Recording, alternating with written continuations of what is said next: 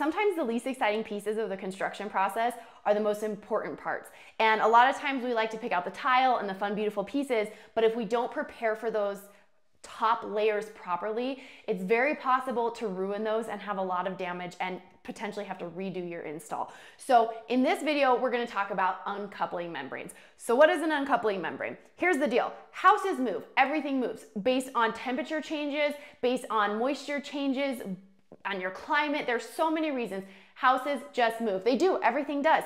And so when you go to lay tile, if your house that you're laying the tile on, whatever your substrate is you're applying to, is moving over the years, over time with fluctuations, and you put tile over it, what can happen is if there's movement down here, it can cause your beautiful, majestic tile on top to crack and be damaged. That's why you'll see things that they haven't had anything dropped on them, they haven't had any damage, and there's cracks running through the tile or your flooring product.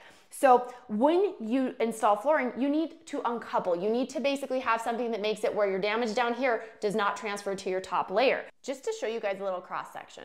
So right there you can see you have the plastic, you have a little bit of felt on the bottom and the felt on the top. So when you install this, this is gonna go down, you're gonna attach this to your floor, like what I have here, and then ultimately when you tile, that's gonna go onto the top. So when there's movement, the felt and these layers are gonna make it where you have a little bit of movement in that fabric versus transferring to the tile and cracking your tile.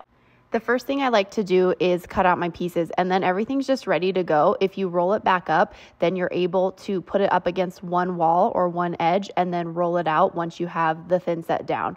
So in my case, I had to make 3 pieces to fit in the space.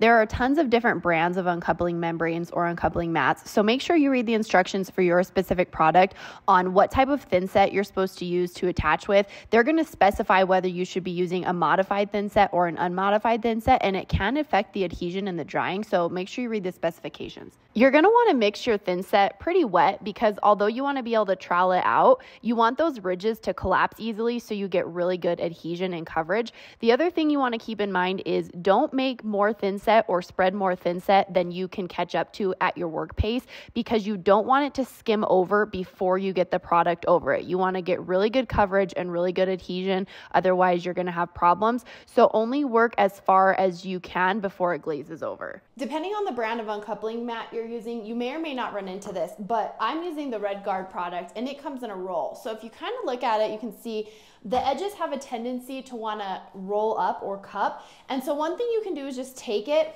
and roll it up the reverse way before you're going to lay it down. So I like to measure out and cut my sections, and you can roll it out in reverse, and that's just going to help. You could even wrap it up and leave it like that to help with a reverse roll. You really want to take the time to make sure you're getting a really good bond between your uncoupling mat and the floor or the surface below.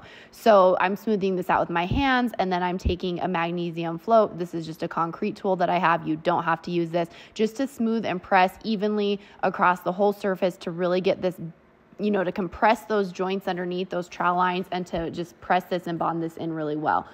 The other thing you want to keep in mind is if you're going to have to stand on this product, what is underneath of it is still wet. So if you put a knee in it, it's going to make an indentation from your knee. So make sure you have a piece of board or foam or something where if you have to stand on it, it distributes your weight a little bit better. The other thing I'm doing is I'm taking a Clorox wipe and I'm just cleaning out any of the excess mud, the thin set that's oozed out of the sides that might make stick up a little bit. I want to make sure that they're flush, but they're not lifted on the edges. And I want to make sure that I don't then, if you have to, you could cut it out later with a blade, but if I can smooth it out now with a rag or a Clorox wipe, that makes it much easier down the line. The other thing I'm going to do is once I'm about finished, I'm going to put weight all along the side of this. So in my case, I use some random boards and some bricks, and I just put those in place to help prevent the cupping or the folding up of the edges from this coming in a roll originally. As you can see, I didn't install that last piece. I actually ran out of thin set, so I had to go to the store the next day and get some before I could install that last little corner section. One last thing, you guys, don't forget I was using this uncoupling mat for uncoupling purposes. If you also need this to help with your water resistance, they have corresponding banding that you can buy and apply with thin set over the joints to make it a waterproof surface as well. It smuds. Good girl.